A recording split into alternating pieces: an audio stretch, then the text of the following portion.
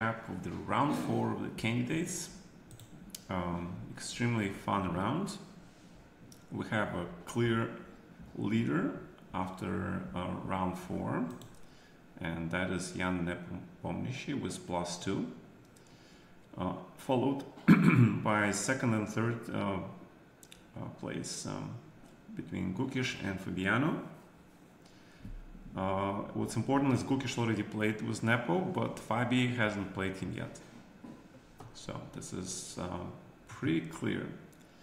Vidit was the tragedy of the past few rounds because he managed to beat Nakamura, but then he lost 2 games in a row, first to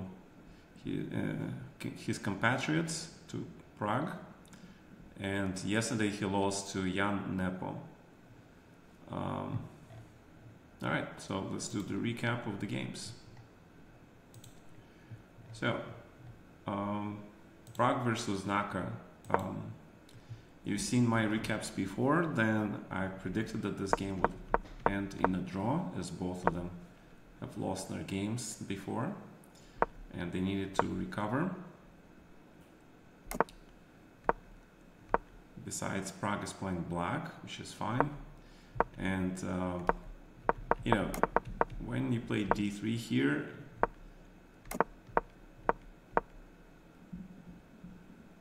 it's pretty fashionable actually. Yeah? Black has a lot of choices here. Yeah, black can play b5 and play d6 instead of putting the bishop on c5, but bishop on c5 seems to be the most aggressive choice. This way, black sort of transposed the game into the mix of the Catalan. The only difference, the bishop is on a4, not c4, and it's not clear where this inclusion of pawns on b5 is better for black, but it's a mix, but it's also archangel with a d3, which is not considered to be pretty dangerous for black. So h6, a4. The idea of a4 to force black to decide where to put this bishop. Either put the bishop on b7, which is not really a great place for the bishop now that the pawn center is fixed here. You can play b4, you can play rook b8. So playing rook b8 is very flexible because the opening of the line by itself is not very scary. It's a long game ahead, and black is always will be able to challenge the file later in the middle game. And bishop e3, which is pretty innocuous. After this move, it became evident that Hikaru wanted to play very safe, just make a draw and leave himself some time to prepare for the next games. Yeah, because if you want to play for win, it's not going to be very easy here. Might well have to go something like knight c3, d5, then c3, d4 anyway. And pretty sure that Prague is ready for that as well. Yeah. One of the other famous lines is sometimes white takes on e5 and plays d4, but then you already played d3 here, so it doesn't really make sense. But then because you go into the line, tempo down. Alright. The difference is that black plays h6, which is a pretty useful move. Okay, so after the bishop trades, d6, black has cemented his pawn structure. The only thing going for white potentially is this open file, and the idea that you can put pressure if you double the rooks, put the knight on f5. Yeah, but it's not easy to do that because black is not gonna just stand and watch this. So queen e1, reasonable. Again, the queen supports the knight, so knight can go to h5, and white doesn't have to worry about stuff like knight e4, even though it's impossible right now, but still in the future it's possible. Also the queen can go to g3, and white sort of leaves this knight to be developed either to c3 or d2. It's not yet clear where the knight goes. Sometimes knight goes to d2 here to protect the bishop and to protect the pawn and not to take the square away from the pawn, so you can play c3, d4. But knight c3 is also playable. Alright, so black castles, finished the developments, h3. I'm not sure if h3 is necessary, but I guess white wants to have an option of playing queen g3, queen h2 and push the pawns, or just king h2 and g4. So the critical position is this. Yeah, black needs to do something about this bishop. So one of the easiest things to do is just try to trade this guy. And the question is, do you want to trade him immediately by playing bishop e6 here, which is also absolutely possible.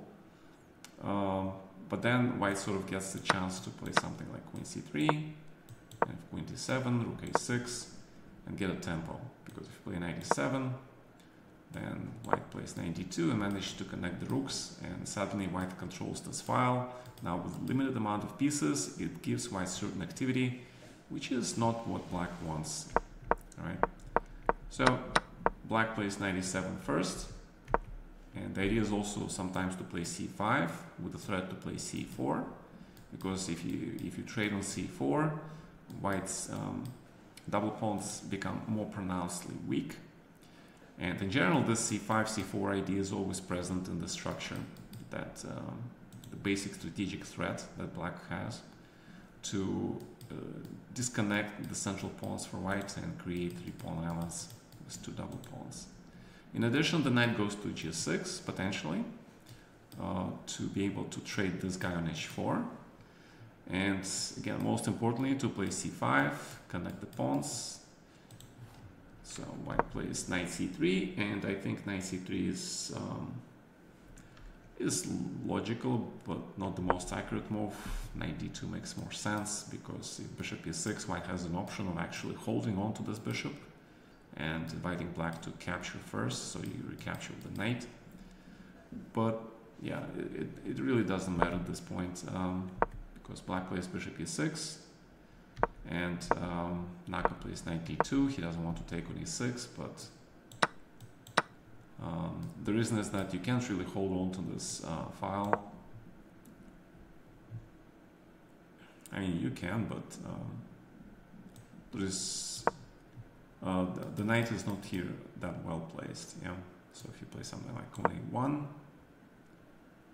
queen d7,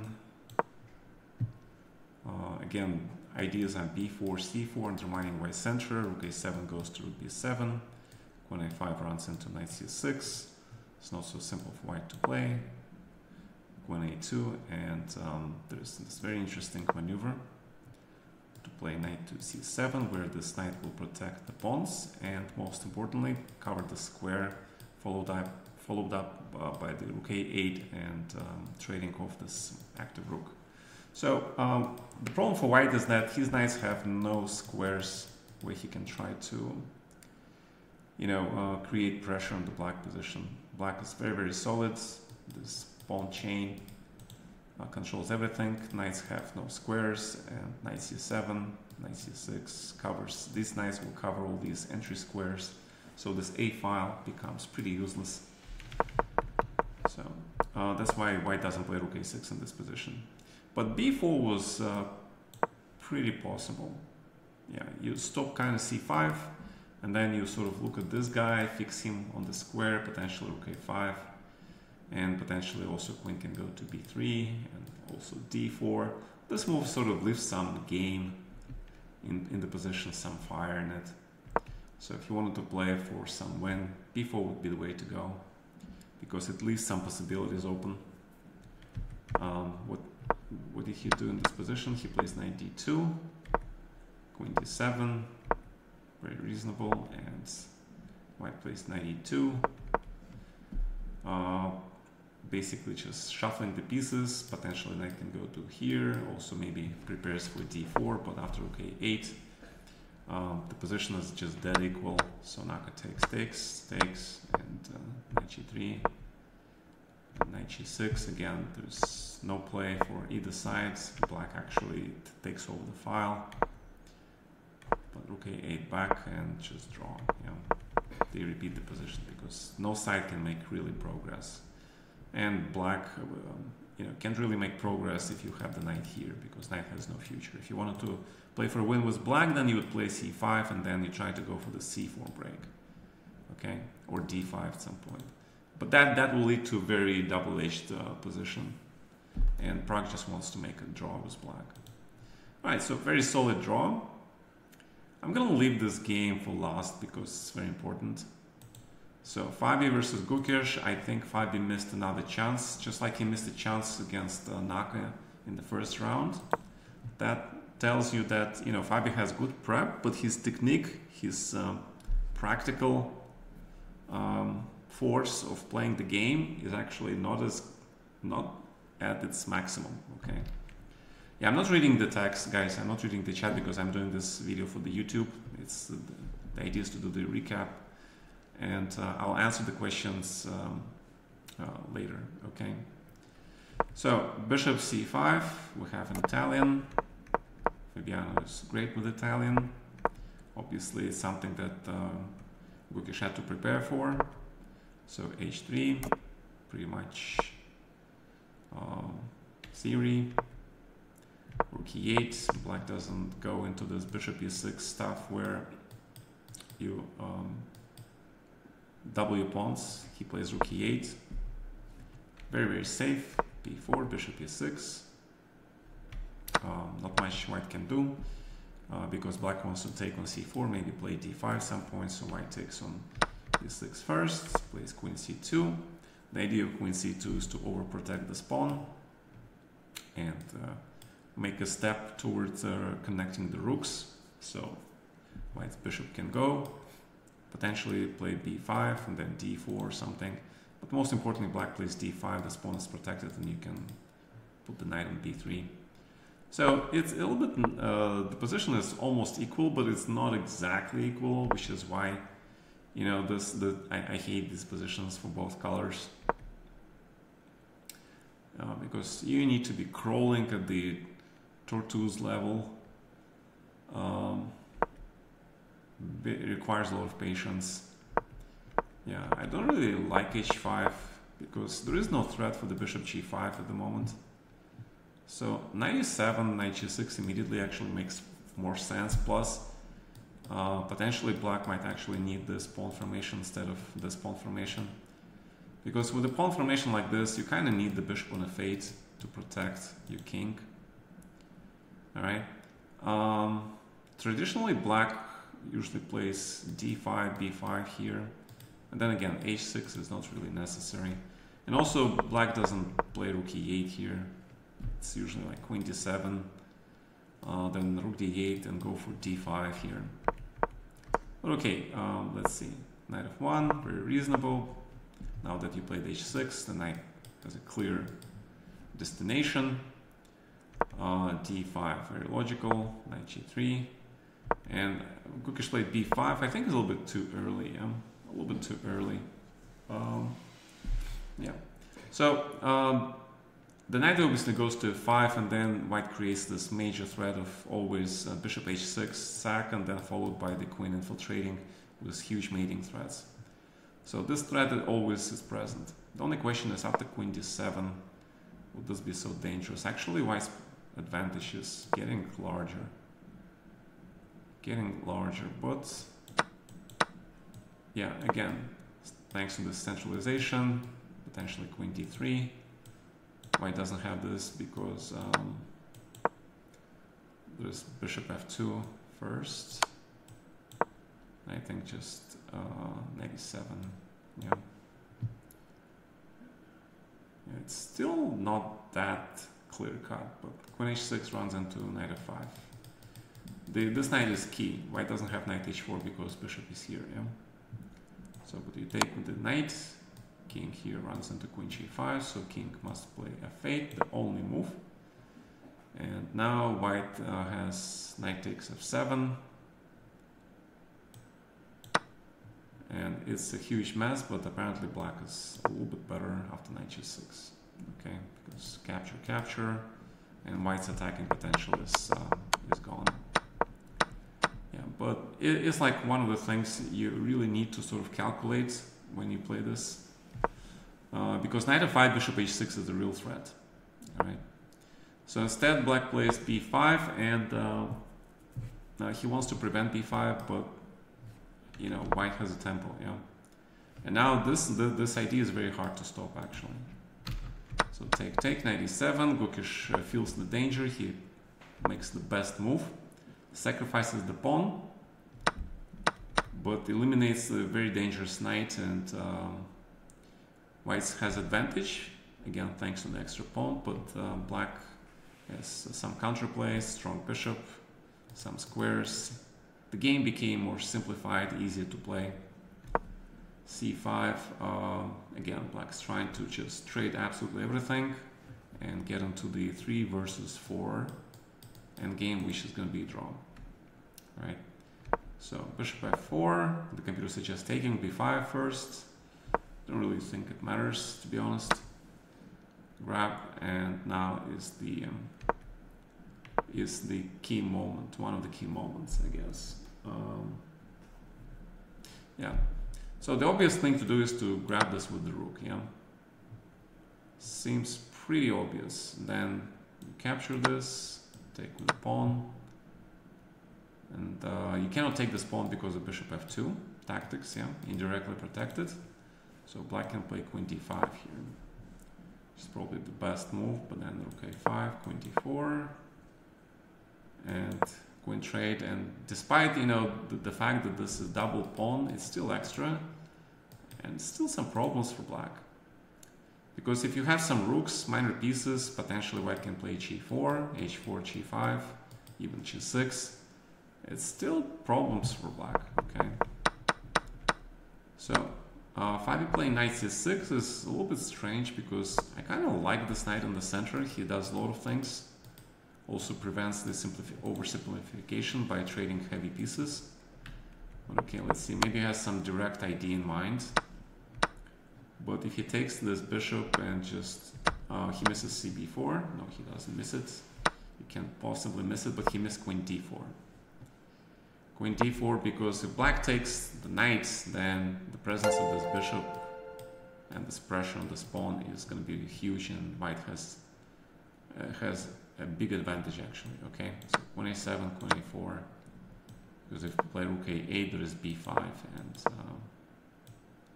bishop d2 or something, bishop e3, huge advantage. Yeah? Bishop and rook is stronger than the knight and rook, especially when you have pass pawn. Right, but queen d4, great response. Now this queen is like in a textbook, right, for the beginners. Queens are very powerful, and they're most powerful in the center. This queen is hitting all these 3 pieces, and now white is having a choice. Which minor piece to protect? This guy or this guy? Yeah. I mean, play queen c1 and allow queen a7, or queen a4 and obviously black takes the bishop. So 5b plays queen c1, queen a7, rook a4, but black now has time to move away from the spin and create counter pressure on this guy. And now it is very difficult for white to win this position, especially after this move. Very precise defense by Kukish, actually impressive. And as you know, I'm a big fan of the queen and knight versus queen and bishop, because knights are more maneuverable. He can land on the light squares in addition to the dark squares. And queen and knight can create a lot more mating capabilities than queen and bishop. All right, so this pawn is like targeted. It's very hard to win this guy without weakening the king or allowing some interference here. So it looks like a draw, but the grandmaster still try, of course. Fabi always tries, which is a great quality about him. Even though things look like very simple, drawish, he still looks for the chances. Black goes rook e1. He prefers to go for the active defense. Again, more trades. The queen endgames are notoriously difficult to win.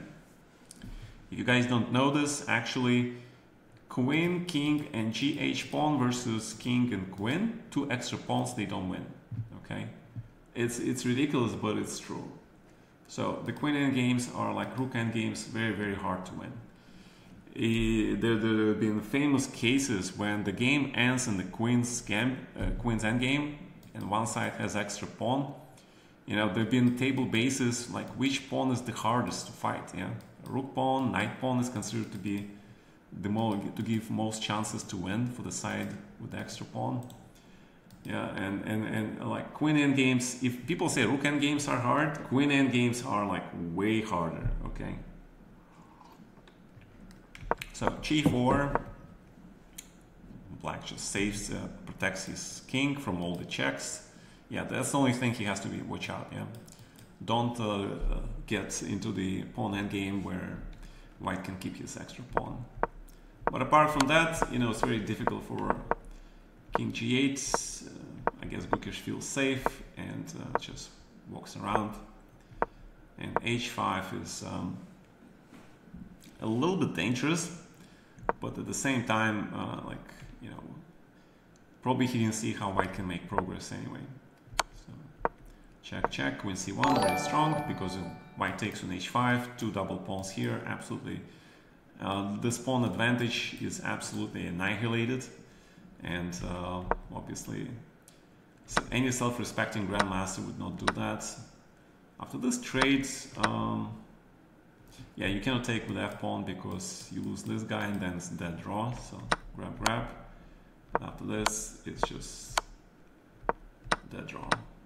So they still make some checks, but you know, they both know this is draw.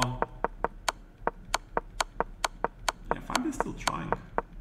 Nice. Yeah, but okay. No chance. So that was this draw. Then we have this, again, queen's endgame. The queen endgames are very rare. So we have, in this round, we have actually two endgames like that. Is the sign of this unusual character, this candidates. This candidates is like mega rare and amazing regional stuff. Very unusual competition. All right, Nemtsov with d6, but it's an illusion because then it runs into the structure which is more related to the Queen's Gambit accepted. Yeah, oh yeah. And then we run into this, knight e4, and black plays bishop b7, forces all the trades, and the game becomes absolutely equal, especially after this. You cannot take on b5, you lose the exchange. So actually black position is slightly better because this bishop is already on the long diagonal.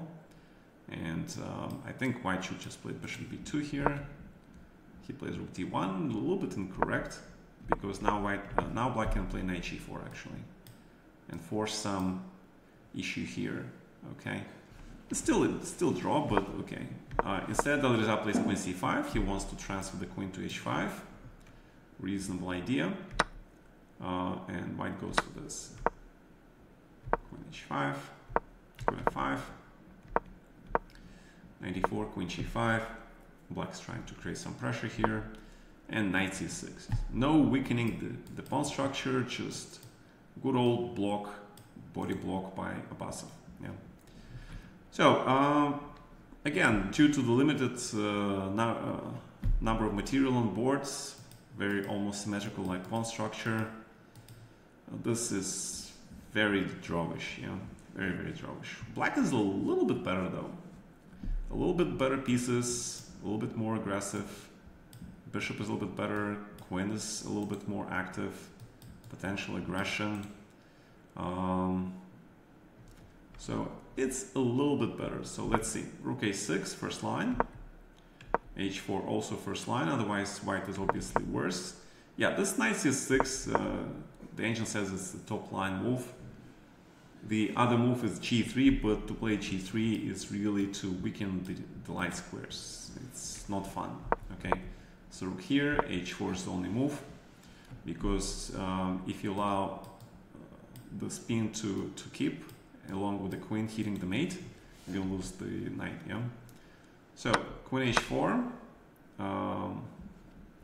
otherwise, you know, if queen g4, white just takes this pawn, but if you play queen h5, there is no threat on this mate, and white can push the knight and hit the bishop. So queen h4, but after queen b5, we take on a2, win a tempo. Black has now extra pawn. Unfortunately for him, there is no way for queen to retreat without allowing the trade or hitting this guy, okay? And once the trade happens, this is the draw. Because double pawns, even if the pawns were not doubled, it would be 4 versus 3, which is theoretical draw.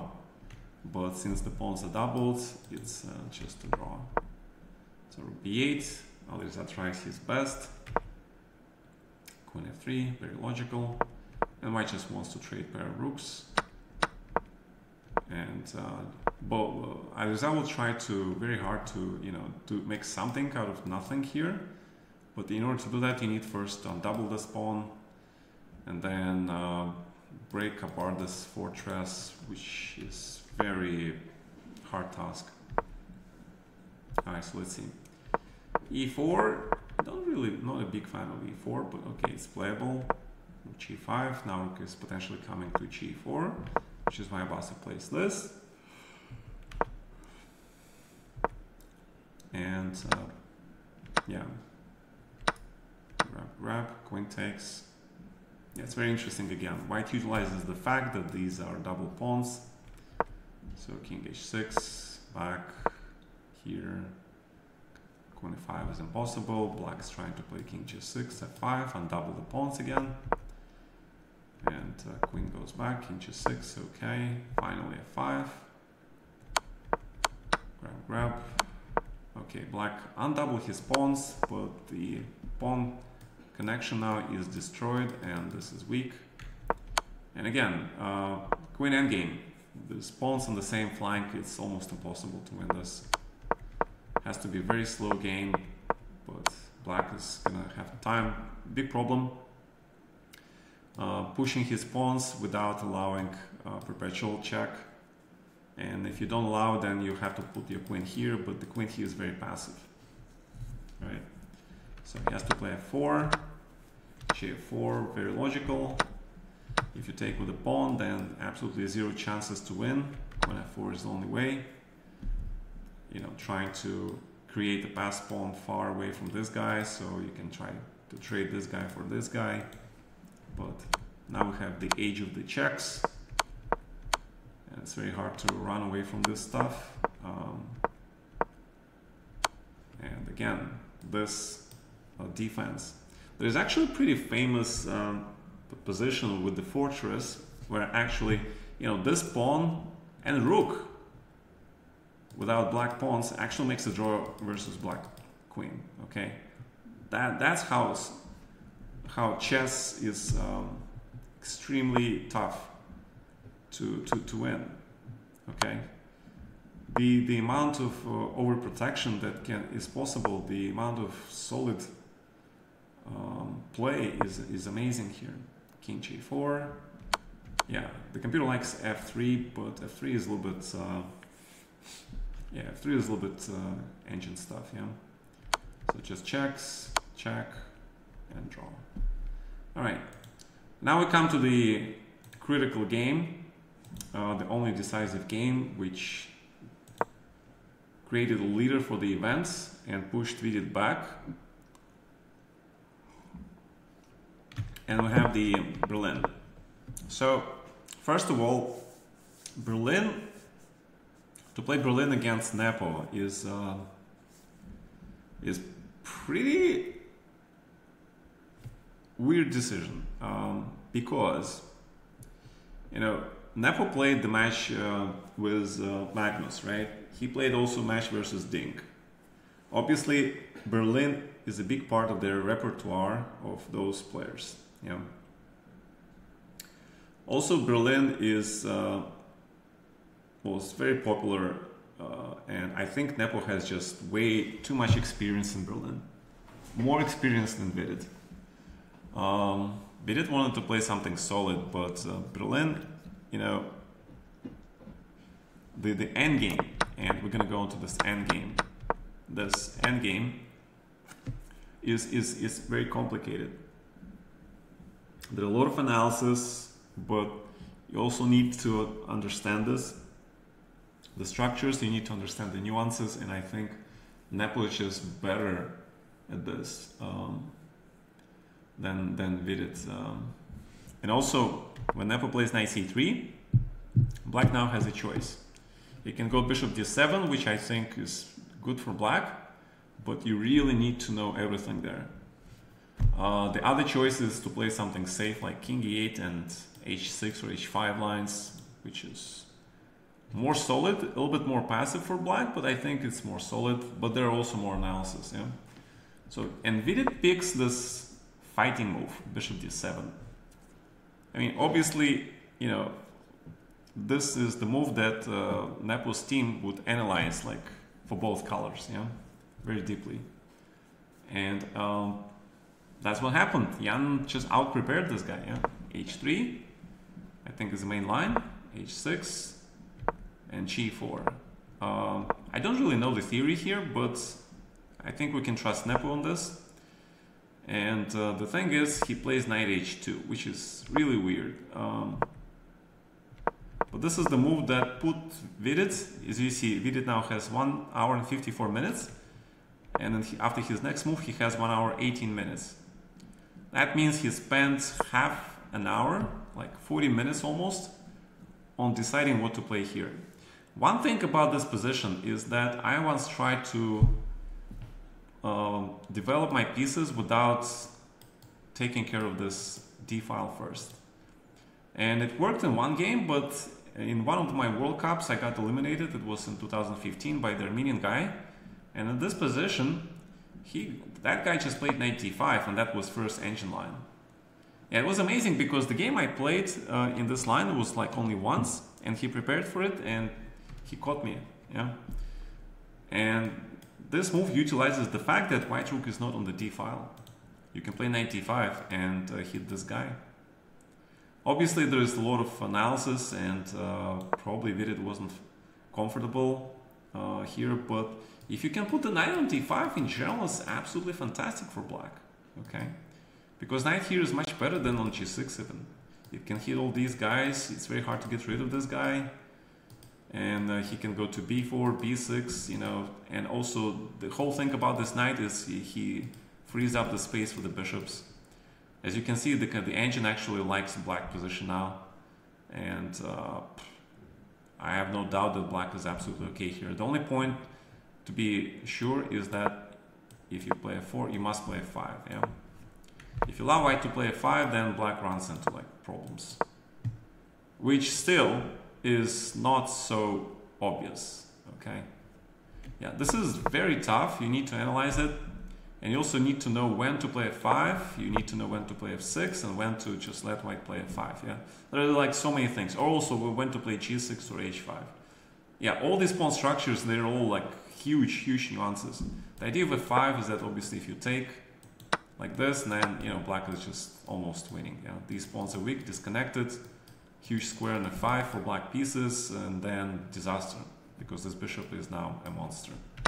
Yeah, but if you take on f6, then knight takes, then we will run to this position. And this position is pretty common, but you know, black develops, starts to utilize pressure on the white king. This king is safe, and black is okay. But again, what this endgame is actually, I think, is more complicated. I think this is the reason why the knight is here, to protect this pawn. And if you guys know the classics is the game between Lasker and Capablanca, right? It was in the exchange Spanish, and Lasker played exchange Spanish, and in those times it was considered to be really dead drawn endgame. But Lasker showed that this was very deceptive because you know, he played f5. He weakened the c5 square, but later he, you know, managed to make a breakthrough, and he won a fantastic game. Yeah. So again, with the engines, it doesn't work these days. Yeah, the engines are very strong, but yeah, you need to analyze this, and I'm pretty sure Vidit didn't analyze this particular position, and Jan did. So Vidit plays g5, and it does look like one of the main ideas on this line. You play g5, you want to put the bishop here, pawn here, king runs to b7, knight c6, and then, you know, good game for black. So it is possible.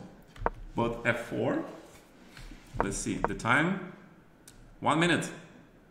After just 1 minute, Nepo plays this move. That shows you, you know, the extent of his prep. bishop e6, knight e4, another 1 minute. So this is all have been prepared. And now we enter this very famous pawn structure. The reason is that knight goes to f6, you need to stop h5, okay? You really need to stop h5 to fix this pawn as weakness, because when you have pair of bishops, you really need to open the position up. So the big question is, can you play h5? And the computer says you can, but you need to worry about this move, which I think is still okay for black. So let's see, h e5. Yeah, because if you take here, you must take now with the... you can take with the knight. Yeah, because if you take with the pawn, then b5, knight e5, and it's very hard to get rid of this guy. And this pawn is not going to go in the queen by itself. I mean, this is very complicated. This is very complicated. I think obviously white is better, but black has really good chances to draw this, because it's very hard to move this pawn and get rid of the central knight. But if you play knight g4, which is probably what Nepo wanted to play, because if you take here, it's a problem, right? Check, king e8 runs into knight f6, or king g2. And then knight f6, rook d7. So you cannot really take this pawn. But if you cannot take this pawn on the h file is better than on g file. The reason being because rook pawns are always easier to push and harder to hit for the defending side. All right. Yeah, the comp says king c8 and black is better, which is debatable. Yeah, I don't know. You need to analyze this position, because it seems like white pulls the knight on f6, controls all the squares taken from the rook, and then bishop g5, h4, and h5. Easy plan, yeah. But obviously things are not so simple. Obviously, because black plays knight f5, stops h4, potentially bishop e7, rook g8. Yeah, also counterattacks these guys. It's not so simple. Anyway, so I'm pretty sure h5 was analyzed. Vidit plays b6, wants to protect this bishop first of all, but knight f6, and now this pawn structure is fixed. As I mentioned during live viewing of this game, one of the most famous examples of this endgame is when black has bishop, 2 rooks versus the opposite color bishop and 2 rooks with this pawn formation. There were some famous games by Svidler where it was proven that this opposite color bishop endgame is actually very close to winning for white, because after pushing the h-pawn, creating this h passer, the endgame is extremely dangerous for black. Right. So king c8 logical, knight g6, king c8 first, probably doesn't matter, king g2, king b7, black rooks are connected, but now the problem is what to do. Yeah, a5 is a little bit too slow. Black really needs to start creating threats, and yeah, he probably didn't want to decide where this knight goes to g6, d5, c6. I'm not gonna be able to cover or explain all the nuances of the Berlin game, because in one position one idea looks good, but with a little pawn move difference, suddenly it's completely different story. Yeah, it's a lot about nuances here. You have to really study the stuff, and you have to understand it, and you have to be on top of it. Like, you have to practice it all the time, because if you don't practice this, you don't play it a lot, then you lose this understanding of the nuances and you forget. Yeah, so a5 is okay, but yeah, this a3 is apparently not that great. But okay, Nepo played this after 2 minutes of thinking. Okay, so maybe he knew this idea. Yeah, a4 looks good, rook d1. But now, yeah, knight c6 is okay, absolutely. And b5, b4, just push this pawn and utilize this bishop. Yeah, that's the idea. c3, bishop e7 is probably unnecessary. Yeah, so you see the computer agrees with me. Just play b5, h4, b4. And the idea is then you put the rook, and once you take the pawn, the rook comes into play. Or you can actually take and play c4 and hit the pawn, because it's not so easy. Yeah? For example, like if you play g5 here, yeah, black can just play h5 now actually, and not worry about g6 stuff, because this pawn is blocked here. You're not moving. You cannot sacrifice stuff. You need to play h5 and then you play g5, yeah. And now there is a lot of calculation here involved. Yeah, one of the things is that I said about rook here, but also knight can go to c4, which might be even better, because you might need the rook behind the pawn, right? After you take the pawn, you need to actually push it. So the knight goes to c4, so g5, and again, a lot of nuances, yeah? Do you play knight c4 or do you take on g5? Calculation, I'll leave it to you guys. But this looks pretty what standard thing looks like, yeah? Because bishop e7, I don't really understand this. Yeah, he probably thought that if white plays h4, he can take here, yeah? And play rook g8 or something. Yeah, and then black is okay, because rooks are active. If you take with a piece, then you disconnect the pawns, then you attack this guy, and black is actually much better, yeah? So you guys see, like, one wrong move and one side is better. But unfortunately for him, he missed knight h4 here. Yeah, knight h4 is it's kind of a very strange move also, to be honest.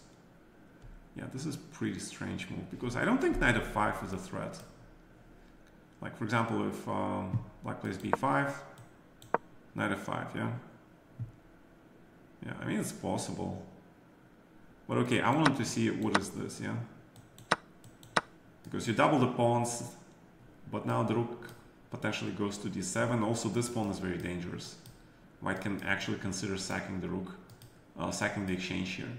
The king can go to h4, rook goes to g7. Yeah, this is very dangerous for black, because this double pawns is much better than this double pawns. And two rooks and a bishop is way stronger than the knight and two rooks, as mentioned many times, yeah?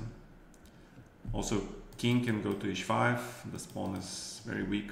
Yeah, this is pretty dangerous. Yeah, so knight f5 is actually a threat, yeah? Pretty good threat. So, the only thing I don't understand is why h5 is so good here. Why is this move good? And if I take... Oh, rook h5, rook g8, you win the piece, yeah? Okay.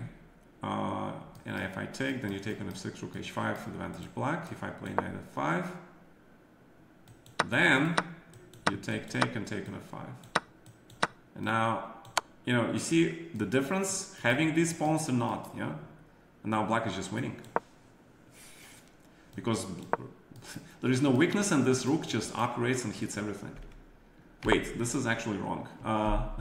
Yeah, rook h5, rook d7 and white wins. Okay, yeah, one move. One move difference. So rook here, check, rook f2, and rook h5 now. You can probably even play king c8, I think. Just take away the square. Yeah, it's advantage black for sure. Yeah, so h5 is very interesting. And white must play g5 here, obviously, yeah?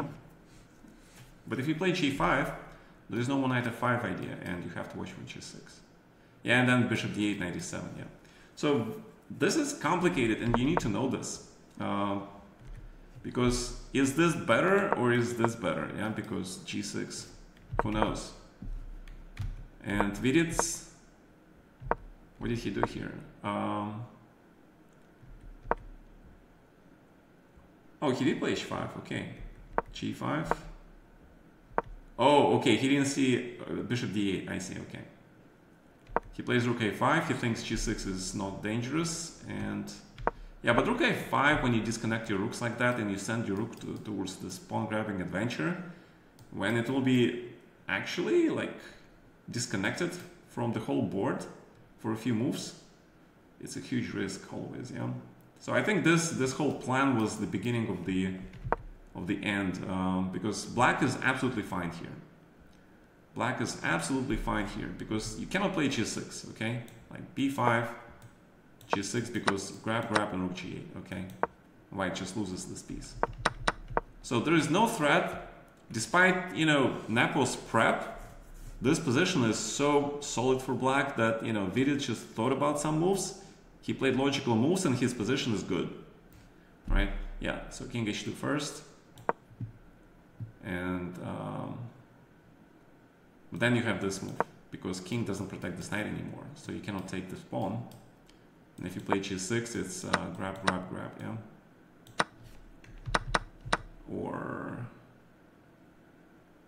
Or you can take on g6, yeah? And it's equal. Okay, equal, like, you know, it's not human equal, okay? It's like so much play there. Anybody can make a mistake and anybody can lose. Both sides can lose. It's double-edged. That equal, okay? So rook a5. Rook e1, first line. The reason is that now in a lot of lines where black wants to take and take, this rook will hit the bishop. This bishop is the key to everything, to the universe. So, and after this move, you guys see it, right? After this move, black is just putting this rook out of the game. I'm pretty sure Nepo was very happy here. So he plays g6. The threat is to play g7. You must take, and he has only one move. And he didn't see it. h4 first, to force white to, you know, get his active pieces out. Okay, but rook d8 looks also good, yeah?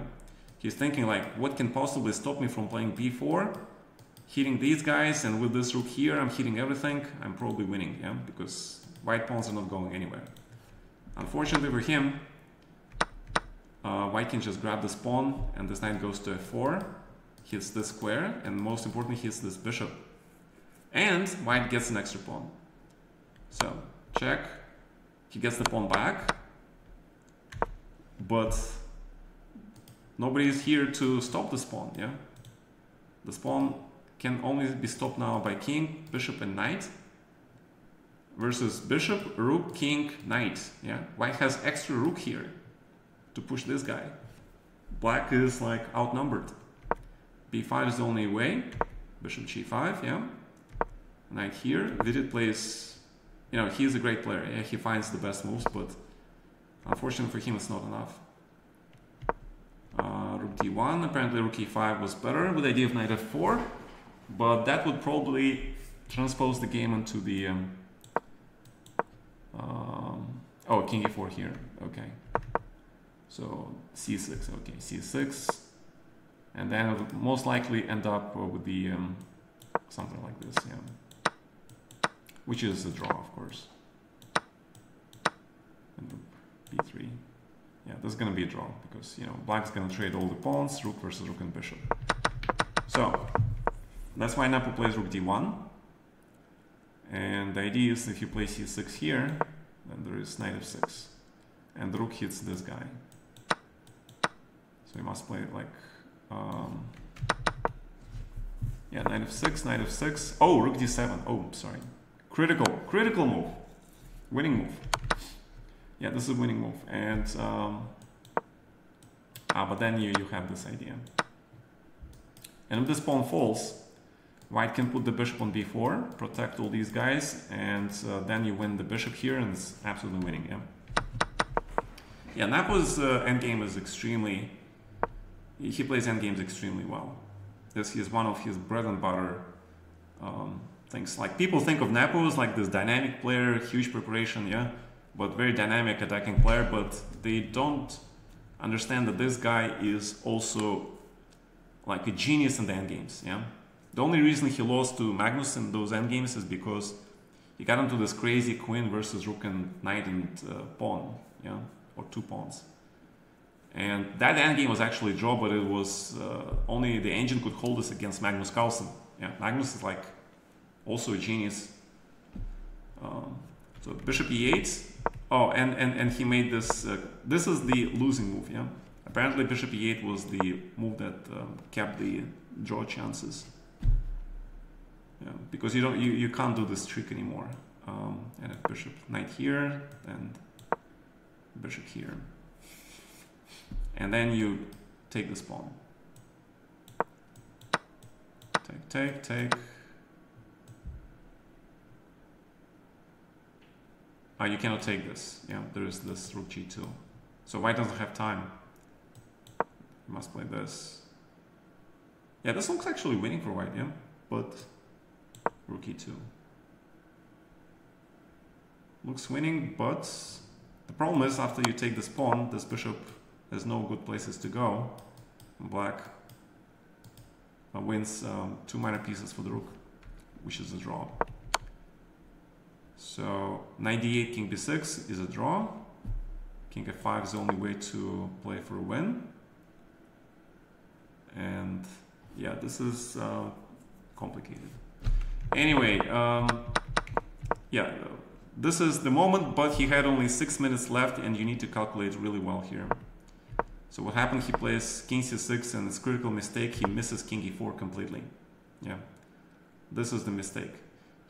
What he should have done here is he must take this pawn and play this endgame, which still gives him some chances, okay? This he must do. Yeah, still some chances, okay? But he plays bishop e8 and he blunders rook d5, and after this he's completely lost. Because he missed this move. Now all these pawns are protected, the bishop is under attack and you cannot save the bishop because rook goes here, king goes f6, rook h8, and white promotes clear queen.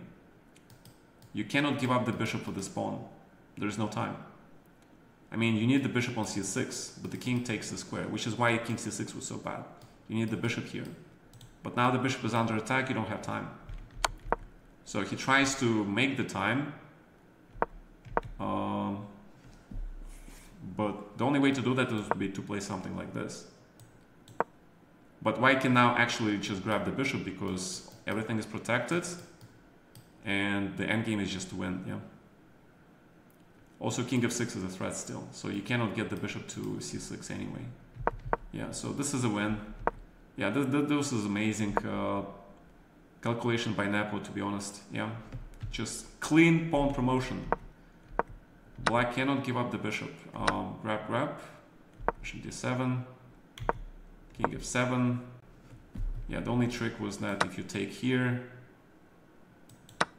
then rook b8. Yeah, you stop the pawn. Which is why you play king f7 first. Black must take, and black resigns because he must take, but then you grab this and the queen goes. Like rook f here, white can just play here actually. Yeah, no check, nothing. Yeah, this was a great game by both. Vida did amazingly well. Despite facing this prep, he got a good position, but then he ran into this rook b3 adventure, which he should not have done. Yeah, just b5, b4 immediately. Because as you can see, rook here is what caused his loss. Yeah, rook did not manage to stop this pawn in time, and this pawn just promoted. And also he had some chances at the end, but he kind of probably got upset and his morale went down. And when that happens, your quality of the game, your trust in your intellectual process starts to get shaken, and you make mistakes. Yeah, mistakes follow each other. Yeah, there's a chain. So that's what happened, and what can I say? Chess is the battle. Somebody wins and somebody loses sometimes. Yeah. In this case, we have a clear leader. Jan Nepo demonstrates once again why he won 2 candidates before. He didn't play many tournaments, he didn't win anything in the last year, but he saved all his energies, saved all his prep for this absolutely critical one event. Why? Because he wins this event, he goes to the World Chess Championship match, and there is $1 million there, man. You know? In the tournaments, you're not going to win anywhere close to this amount, and plus, of course, the prestige. All right. Still, the tournament is not over, okay? It's just 4 rounds left, but we do now have a clear picture, pretty much, who is struggling, who is not. There was a very curious situation in the COVID years of the candidates. If you guys remember the story, the candidates started and then the COVID happened. And then there was this whole saga about, you know, what to do. And they actually postponed. One half of the tournament was played and the other half of the tournament was postponed until next year. It was ridiculous. The most ridiculous situation ever. It's never happened before that, and probably the only time that it happened. It's not going to happen in the future. That was the most ridiculous stuff. That's where Nepo actually benefited the most, because I think after the first round at the time, he was not the clear winner. Yeah. All right. But let's take a look. So Nepo is in a good form, Gukish is in a good form, Fabi is in a good form, but he is not in the best form. Okay, but still, you get the form during the tournament. So Fabi still has good chances. Prague lost the game, which is huge. Yeah, you lose one game, your chances go way down. But he is 50%. He is still potentially there. All it takes is to win 2 games and you catch up to the winner. Yeah. Naka really lacking good preparation, -1, just playing solid games. Playing solid games is okay in the blitz, but in the candidates, nope, not enough. Abbasov, the newcomer, he is being shown what it's like playing with the big boys. Yeah, Alireza, good prep, not bad gameplay, but very strange practical decisions, like taking risk, causing this loss. Yeah, he wanted to win, but instead you lose the game and you're at the bottom. Vidit actually won the game, was briefly leader, but then he lost 2 in a row. This tells you that these guys, again, the experience factor of playing in this tournament is they both lack it. Yeah.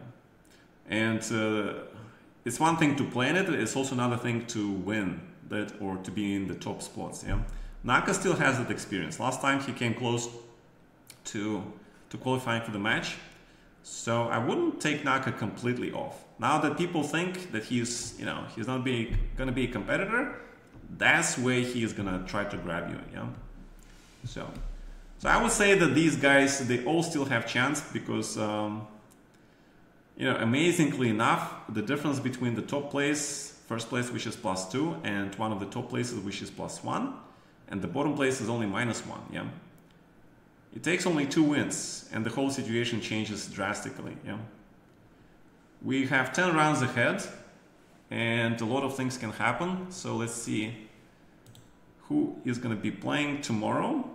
Tomorrow we have Prague versus Nepo. If Prague wants to, stake his claim, he needs to win tomorrow. It's still the first stage, right? Alireza versus Nakamura. This is gonna be a big fight. They both not doing well. It's also a chance for them to get back to the 50% and get those theoretical chances back to compete for the tournament. Gukish playing white versus Abbasov. Huge chance for Gukish, and he's playing whites, but he has to, remember that, Abbasov is still pretty damn strong player, and not to take too much risk. Yeah, but he can win this. If he wins this game, he will be among the leaders, which will be extremely unusual for the first-time comer like Gukish, but it will be a great thing. Vidit playing white versus Fabiano is very hard to predict. This is like a dark horse of this round. Anything goes. If Vidit demonstrates great prep, he can win this. If Fabi demonstrates his prep and capitalizes on Vidit's current, weaknesses, and his team, and he is very strong and very good at identifying those weaknesses in the current state of his opponent, and he'll try to capitalize on that. He's got the experience also. Yeah, so I would say that experience gives Fabi sort of an advantage. If they play for a win, if they both play for a win, then Fabi has advantage. If Vidit just plays for advantage but also keeps the game within solid parameters, then it's going to be a draw. So either black wins or it's a draw. This game, I think either white wins or black wins, actually. Okay, I don't think it's going to be a draw.